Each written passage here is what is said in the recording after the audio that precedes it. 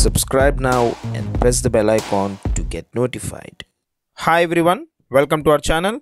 So today in this video we will discuss the most important questions for public exam of the subject physics for intermediate second year students. Okay nandi.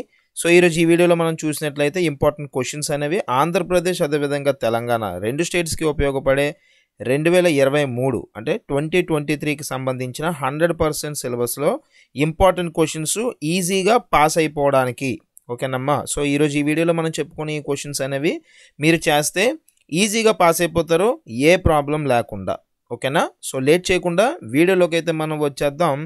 మీరు ఇక్కడ screen మీద అయితే చూడొచ్చు. ప్రతి question కూడా మీకు ఒకవేళ ఏవైనా డౌట్స్ ఉన్నా, దీనికి సంబంధించిన సొల్యూషన్స్ లింక్స్ కావాలన్నా మీకు కింద నేను డిస్క్రిప్షన్లో లింక్స్ అయితే ఇస్తాను చూడండి. లేదు అంటే నాకు ఇన్స్టాగ్రామ్లో మెసేజ్ చేసినట్లయితే నేను మీకు రెస్పాండ్ అవుతాను. మీకు కావాల్సిన ఇంపార్టెంట్ క్వశ్చన్స్ యొక్క లింక్స్ అవ్వచ్చు, వీడియోస్ అవ్వచ్చు, వీడియోసే మనమైతే అక్కడ సెండ్ చేయడం జరుగుతుంది. సో ఇన్స్టాగ్రామ్ ఐడి వచ్చి MTH హరీష్ అమ్మ. ఓకేనా. టాపిక్లోకి వద్దాం. ఇక్కడ మీకు స్క్రీన్ మీద కనబడుతుంది చూడండి. సో ఇక్కడ ఏవైతే క్వశ్చన్స్ ఇచ్చానో ఈ క్వశ్చన్స్ అన్నీ కూడా మీరు చేయాల్సిందే. ఓకేనమ్మా. సో మనం పెట్టుకున్న టార్గెట్ పరంగా మీకు 2 ఎస్ఏలు రాయాలి, 4 నుండి 5 షార్ట్లు రాయాలి. ఓకేనా, మినిమం. ఆ విధంగా నేనైతే ఇక్కడ ఇవ్వడం జరిగింది. సో ఇంకా చెప్తున్నప్పుడు మీకు క్లారిటీ అయితే ఇంకా వస్తుంది చూడండి. సో ఫస్ట్ మీరు అబ్జర్వ్ చేసినట్లయితే ఫస్ట్ యూనిట్లో మనకున్న క్వశ్చన్స్ సింపుల్గా చెప్పాలంటే స్ట్రెచ్డ్ స్ట్రింగ్స్ ఒక క్వశ్చను, అదేవిధంగా open pipe, closed pipe, and 100% సిలబస్లో మనకు కొన్ని యాడ్ అయ్యాయి కాబట్టి డాప్లర్ ఎఫెక్ట్, డాప్లర్ షిఫ్ట్, ఈ 5 క్వశ్చన్లు అమ్మ. ఓకేనా. సింప్లెస్ట్ వేలో చెప్పేశాను మీకు. ఈ 5 క్వశ్చన్లు కూడా మీరు ప్రిపేర్ అయితే సరిపోద్ది. ఇది మీకు తెలుసు కదా. ఓకే. సో 1 2 3 4 5 ఈ క్వశ్చన్స్ చేయాలి. వాటితో పాటు సమ్ములు కొన్ని ఎక్స్పెక్టెడ్ ఉంటాయండి. సో ఎక్స్పెక్టెడ్ సమ్స్ మరీ ఎక్కువ కాకుండా తక్కువ ఇవ్వడం జరిగింది. సో ఒకసారి ఆ సమ్మలు చూసినట్లయితే ఏ steel wire 0.72 metres long has a mass of అని చెప్పి ఇచ్చారు. అయితే దీనికి సంబంధించిన క్వశ్చన్ మీ కాలేజ్ వాళ్ళు మీకు ప్రొవైడ్ చేసిన బుక్స్లో అయితే ఉంటాయి. ఒకసారి మీరు చూడొచ్చు. డైరెక్ట్గా ఇవన్నీ కూడా టిక్ చేసుకోవచ్చండి. సో అదొక సమ్ము. అదేవిధంగా క్లోజ్డ్ పైప్ 70 సెంటీమీటర్స్ లాంగ్ అనే సాల్నాయిడ్ అని చెప్పి అదొకటి. అలాగే రాకెట్ మీద ఒక ప్రాబ్లం ఉంది. ఎందుకంటే ఇది మీకు Doppler shift, Doppler effect topics ఉన్నాయి కాబట్టి దానికి రిగార్డింగ్గా ఇవి కూడా మీకు అడిగే అవకాశం అనేది 90% ఉంది. అలాగే ఓపెన్ పైప్ మీద ఒక సమ్ ఇచ్చాను, క్లోజ్డ్ పైప్ మీద ఒక సమ్ ఇవ్వడం జరిగింది. సో ఈ విధంగా మీకు ఆ సమ్స్ అనమాట, అంటే ఎస్ఏస్తో పాటు సమ్మలు కూడా ఖచ్చితంగా ఇస్తాడు కాబట్టి ఇవి చెయ్యొచ్చు. ఓకేనా. ఈ సమ్మలు చేసుకుంటే మీకు ఒక సమ్ము ఆ ఎస్ఏ అనేది పక్కా పడుతుంది, సమ్మల్లో కూడా ఒకటి పడడం జరుగుతుందమ్మా. ఓకేనా. ఇది పక్కన పెట్టండి. మీరు ఎలా చదవాలనేది కూడా నేనైతే చెప్తాను, మీరేం గాబరా పడద్దు. ఓకేనా. నెక్స్ట్ కిర్చాఫ్ లా అనేది ఉన్నది, విచ్ ఈజ్ వెరీ ఇంపార్టెంట్. దాంతోపాటు ఇంకొక 2 ఇంపార్టెంట్ క్వశ్చన్లు ఉంటాయి. ఒకటి ఏంటంటే వర్కింగ్ ప్రిన్సిపల్ ఆఫ్ పొటెన్షియోమీటర్ అని చెప్పి, ఇంకొకటి కూడా సేమ్ ఇదే నేమింగ్ తోటి మనకి 2 ఉంటాయి. మీరు ఇక్కడ అబ్జర్వ్ చేసినట్లయితే స్క్రీన్ మీద 12th క్వశ్చన్, 13th క్వశ్చన్ ఒకేలా ఉన్నాయి ఏంది. అయితే 12th క్వశ్చన్లో మీకు 2 ప్రైమరీ సెల్స్ ఆర్ కంపేర్డ్ అనే పాయింట్ ఉంది, విచ్ ఈజ్ నథింగ్ బట్ ఈఎంఎఫ్కి సంబంధించింది. ఓకేనా. 12th క్వశ్చన్ మీరు చదివితే ఈఎంఎఫ్ అనేది మీకు కనబడుతుంది. ఓకేనా. 13th మీరు చదివినట్లయితే ఇంటర్నల్ రెసిస్టెన్స్ అని చెప్పి కనబడుతుంది. సో ఆ రెండిట్లకి తేడా అవేనమాట. సో అది మీరు లెసన్లు చదువుతున్నప్పుడు, ఆ question నేర్చుకుంటున్నప్పుడు you will get to know that. So 11th 12th 13th ఈ 3 క్వశ్చన్లోంచి ఒక ఎస్ఏ మళ్ళీ పడిపోద్ది. దాంతోపాటు మళ్ళీ సమ్మలు ఇస్తాడు కదా. ఆ సమ్మలు ఇచ్చే అవకాశాలు దేనికి ఉన్నాయి అంటే ఇక్కడ మీకు చూడండి. So A wire of resistance 4R is bent in the form of circle అన్నాడు, అదొకటి.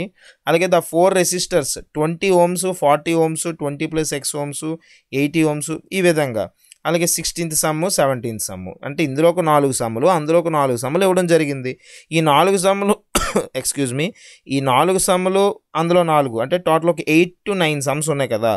ఈ సమ్ములు చేస్తే పక్కాగా మీరైతే 8 మార్క్స్ గెయిన్ చేయగలుగుతారు. ఎందుకంటే మీకు అక్కడ ఇంపార్టెంట్ థింగ్ ఏంటంటే ఎస్ఏతో పాటు సమ్ కూడా ఇంపార్టెంట్. లేదు సార్ నాకు అసలు సమ్సే వద్దు అని ఒకవేళ మీరు అనుకుంటే ఏం పర్లేదు, సమ్మలు చేయొద్దు.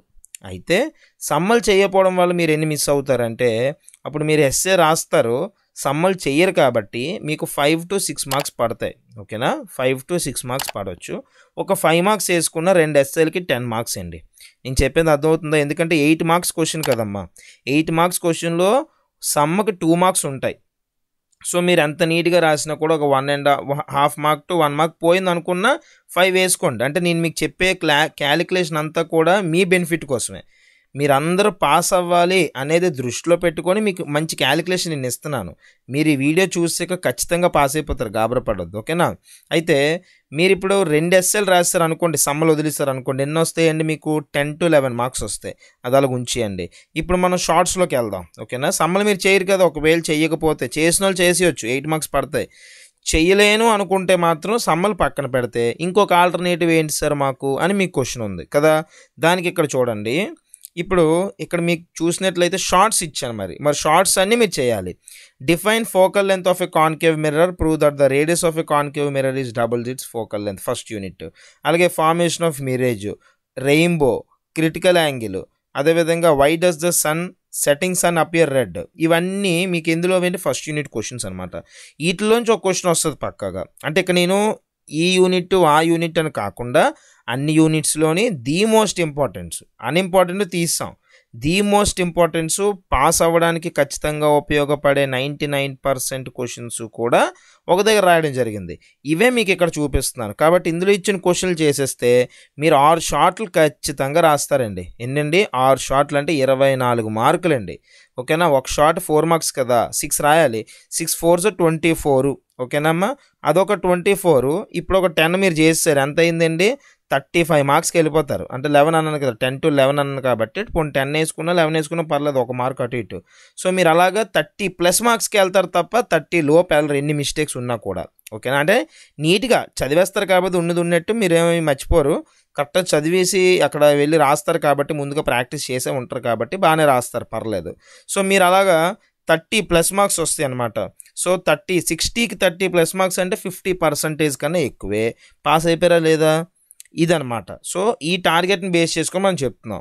ఓకేనా, లేదు ఇందులో లిస్ట్ నేను ఇచ్చిన క్వశ్చన్సే అన్నీ తక్కువ, ఈ అన్ని క్వశ్చన్లు చేసేస్తానంటే ఇంకా ఈజీగా మీకు 45 మార్కులు వచ్చేస్తాయి అనమాట. 40+ వస్తాయి మార్క్స్. చెప్పింది అర్థమైందండి? సమ్మల్ నేను చేసుకోలేను అనే పరిస్థితి కనుక ఉంటే మీరు సింపుల్గా ఎస్ఏలే చదువుకోండి, సమ్స్ వదిలేయండి ఎస్ఏవి. ఓకేనండి, అవి పక్కన పెడితే ఇందులోకి వచ్చారు అనుకోండి. ఓకేనా, షార్ట్స్లోకి వచ్చారు అనుకోండి, షార్ట్స్ అన్నీ చేయాలి అప్పుడు. ఓకేనా, అప్పుడు అవి కలుపుకొని మార్క్స్ మీ క్యాలిక్యులేషన్ అర్థమైంది కదా, ఆ విధంగా వాళ్ళు ఇస్తారనమాట. సో అది మైండ్లో పెట్టుకుంటే మంచిది. సమ్మల్ చేసినా కూడా పర్లేదు, డిపెండ్స్ ఆన్ యూ. బట్ ఇక్కడ ఫైనలైజ్డ్ వేలో నేను చెప్పగలిగేది ఏంటంటే మీ అందరికీ, మనం ఇచ్చిన క్వశ్చన్స్ అయితే మాత్రం 100% పబ్లిక్లో పడతాయి.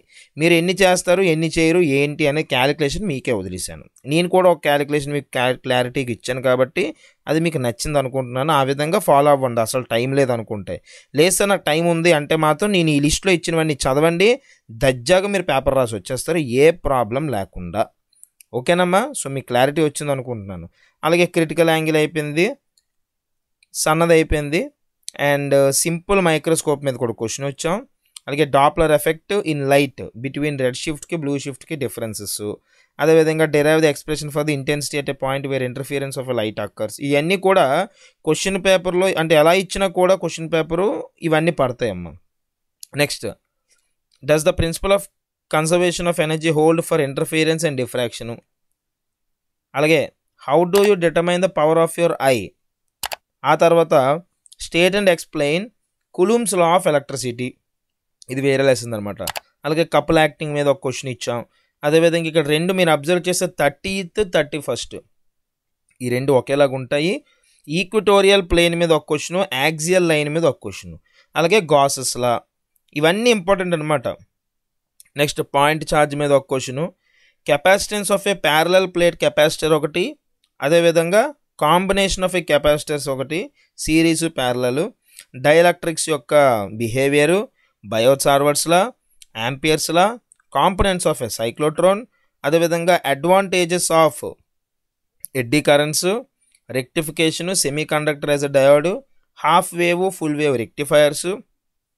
Next NAND and Nar gates, ఓకేనా. Truth tables, universal gates ఇవమ్మా. ఎన్ని వచ్చాయి? 45 క్వశ్చన్లు వచ్చాయండి.